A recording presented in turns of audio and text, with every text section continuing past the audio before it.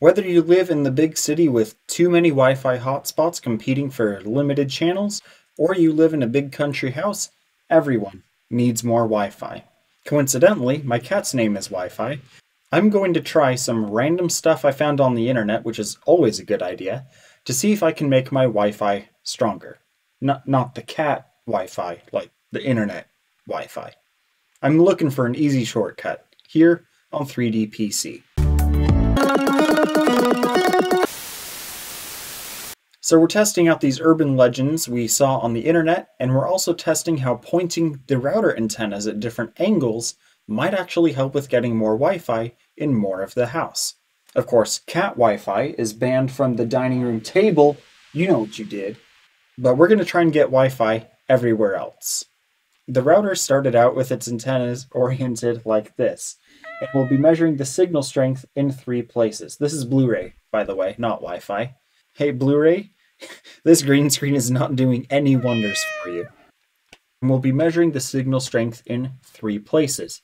In the office, with the Wi-Fi off the keyboard, and in the master suite, where I can't get a minute of sleep without you pouncing my feet, and also on the back porch, where you will be spending the night if you don't get your act together, bud. Anyone looking for a free cat? Blu-ray, you're on the keyboard now.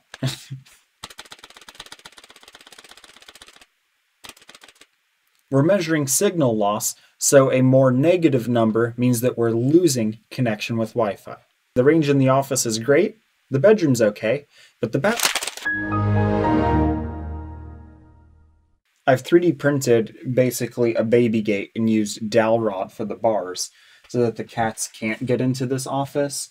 And honestly, I should have not invited the cats in for this video, but I just thought since there were going to be all these Wi-Fi puns, it would be a good idea. It was not. And the range in the office is good. The bedroom's okay. The back porch especially dropped the ball when it came to 5 GHz. So if you're wondering how to judge these numbers as good or not, check out this cool guide from MetaGeek.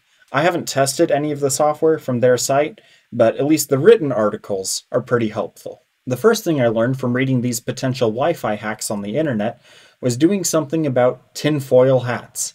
I can't speak for alien mind reading, but it certainly blocked my phone from getting a Wi-Fi signal. No signal 2.4 GHz at all to the bedroom.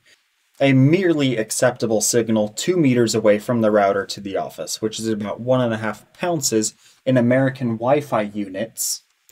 Since the foil was clearly trapping the signals, I tried making a curved reflector dish to beam it out of the house, and the bedroom did get decent 2.4 GHz range. The porch barely improved for 5 GHz, but everything else was still worse than if I'd done nothing at all. So I gave up on tin or aluminum foil and tried just a baking sheet. The baking sheet is iron, which is a very different material than aluminum. It's magnetic. Because the sheet was between the router and the office computer, we did lose some strength there, quite a lot actually, but still usable. Most everywhere else we actually boosted the signal. I didn't see anything else for things to build or place around the router, so I started rearranging the antennas next. But if you have anything else that you've seen on the internet that may or may not be accurate, please leave a comment below and maybe I'll try it in a follow-up video. Having the antennas vertical was absolutely amazing for signal strength, many times stronger away from the office, and even if the office itself is technically only a few dBm off, it's still totally usable. It should be worth noting that the 2 antenna router we're using does have beamforming turned on for all of these tests, so it does actively try and focus the 5 GHz band we're connected to on the measuring device in every test.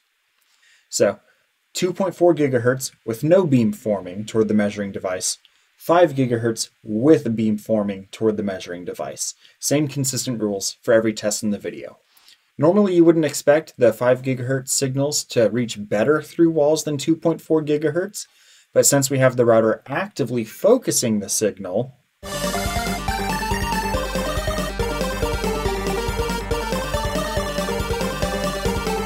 it appears to work quite well when the antennas are vertical.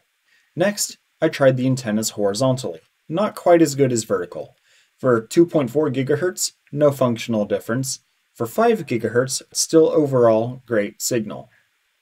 Also worth noting, for all of these tests, we had the 2.4 gigahertz set to low transmission power, since a roughly 1,500 square foot apartment shouldn't need much more. Plus, if everyone else here at this apartment complex had the power maxed, no one would have functional Wi-Fi. For the second to last test, I left the antennas at a 45-degree angle and cranked the power to high. 5 gigahertz was already set to high for every test. The signal did boost pretty well everywhere, but still not enough to substitute for a better orientation. Here is a table of all the data. Looking at entire rows, we can see that a baking sheet can greatly increase the range of a suboptimal orientation, and we see that either horizontal, but mostly vertical, would be the best way to position your router antennas. So for this last test, we used vertical antennas with a baking sheet at full power. And it wasn't as good as we hoped for. The bedroom suffered most notably, being about as bad as not having done any of the improvements at all, although back porch results were among the better ranking. Going forward, I'm going to leave the antennas vertical and drop the transmission power back to low. This is the only test where every result was above minus 45 dBm. I wouldn't blame someone for having horizontal antennas, but if I'm visiting your house and I see that your antennas are not oriented vertically, I'm a mess with it. That might explain, besides the pandemic, why none of my friends are having me over anymore. Leave a comment below. Why don't my friends invite me over? Wrong answers only. You can improve your Wi-Fi connection by subscribing. It might not boost the signal strength of your wireless internet, but it will increase the amount of Wi-Fi's love that you receive. Find yourself a nice sunny spot and check out the hundreds of other 3D PC videos. I'm going to go take a cat nap, but I'll see you in the next video.